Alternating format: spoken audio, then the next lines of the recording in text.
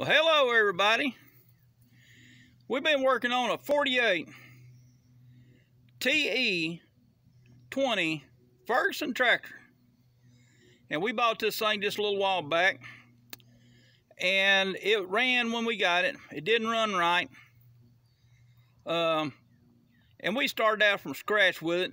The plug wires were messed up on it. It had a plug wire that's just totally broke off, stuck down in the distributor cap.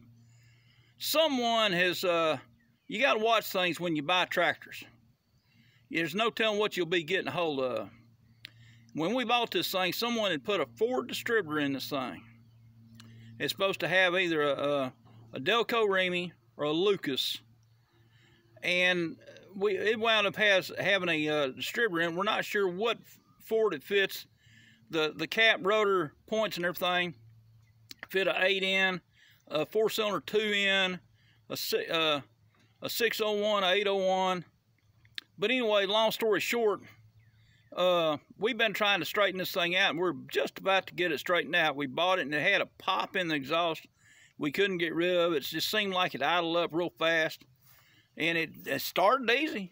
And we've been trying to adjust the carburetor, and I think we got it all close now.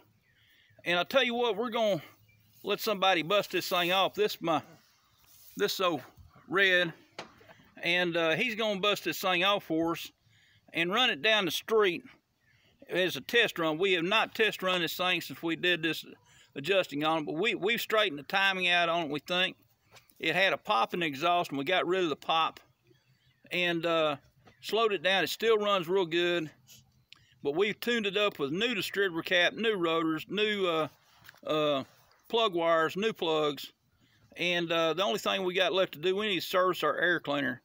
And we got somebody running around here. I don't know what he's trying to do, but he's trying to tie something up back here so it doesn't drag.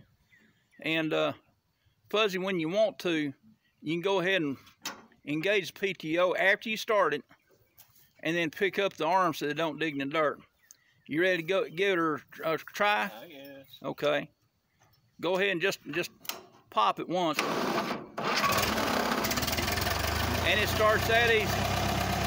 Well, anyway, engage your PTO. You got your PTO in? Well, make sure it's in neutral. Ease out on the clutch. Try to see if the lift will lift. Does lift go up? Okay. Dan will help him with the PTO real quick.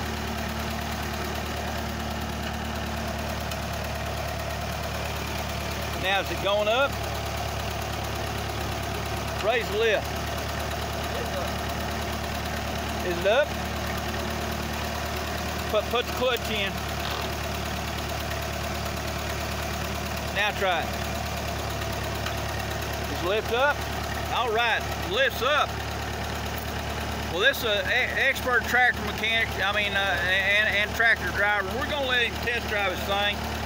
Go ahead and take off with it, Fuzzy. Let's see. Doesn't that tractor sound good? Man, that thing sounds like a sewing machine. It doesn't have a popping exhaust or nothing. Watch out for all that stuff back here. Go ahead and take off with it.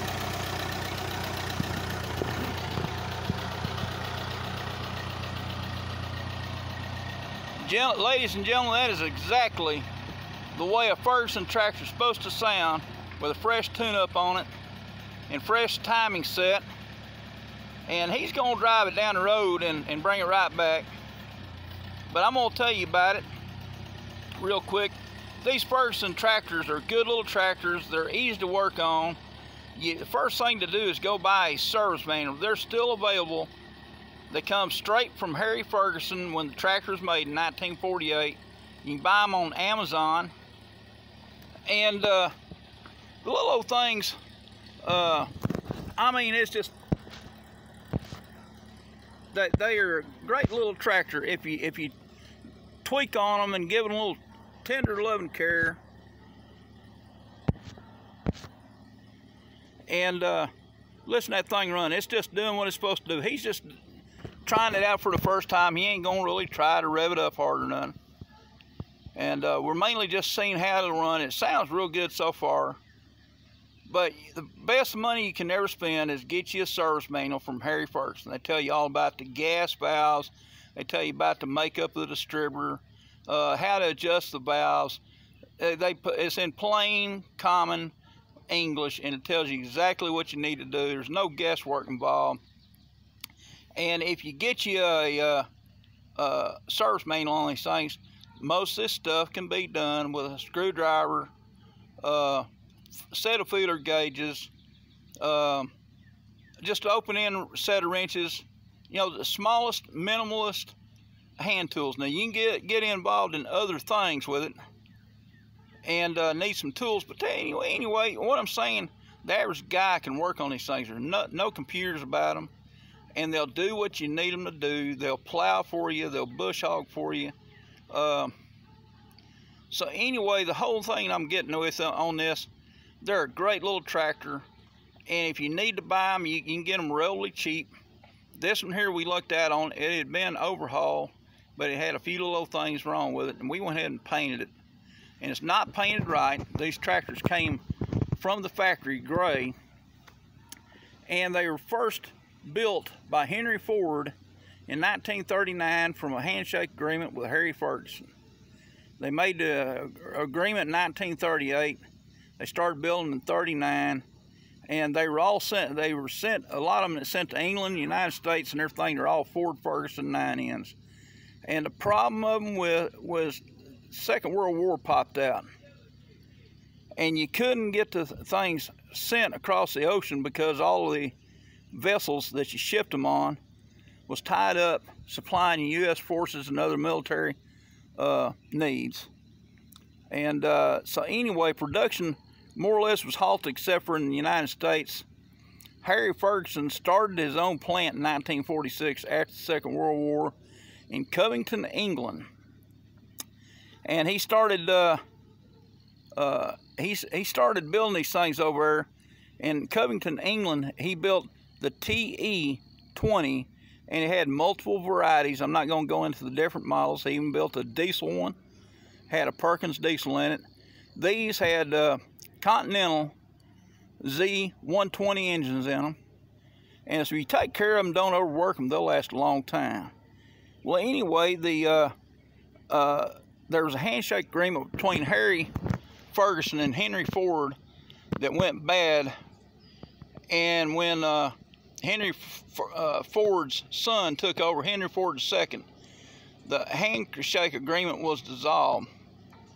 Ensued in a big lawsuit at the time. I won't go into details on that. Harry Ferguson decided he was going to start building his own tractors in the United States, and he put in a plant in, of all places, Detroit, Michigan, right there in Henry Ford's backyard. And he started building TO20s and TO30s, and the TE stands for Tractor England, and the TO stands for Tractor Overseas. Well, they took and imported a lot of these TEs. There's over 500,000 of them made, and they started importing these little TEs into the country until they get the TO production up. Whoa, that's good. Back it up just a little. But anyway, they back it up. Back on up so I can see you.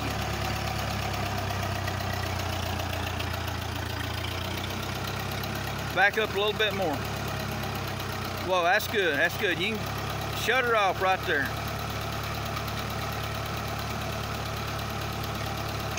Well, how did it run? Did you have any problems? No.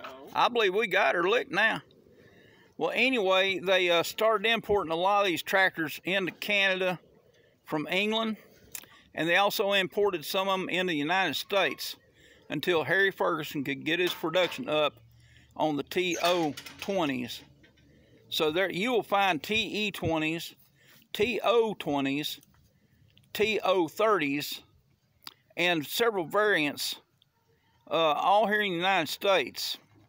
So you have to be careful when you buy these things, and there's a serial number tag up there by the steering wheel that tell you made in Coventry, or it'll have TO on it. Sometimes the serial numbers are disfigured and you can't hardly see them. That was part of our problem on this. And they got a serial number on the side engine also, and the early ones didn't correspond, but the later ones did. It had the serial number on the side of the motor plus up on the tag.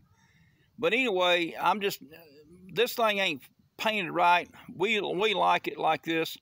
It's sort of Ford blue and light gray. We left the wheels were white with red hubs when we got them. And we're going to put a flag on this thing 4th of July and have a yard ornament out of it. Well, anyway, I appreciate y'all watching. I hope y'all have learned something from this. And till next time, keep a watch out. We're going to have other stories about our implements. We're going to have stories about other projects we're doing, some gardening videos and everything else. And I appreciate y'all watching. Appreciate you paying attention. And until next time, adios, over and out.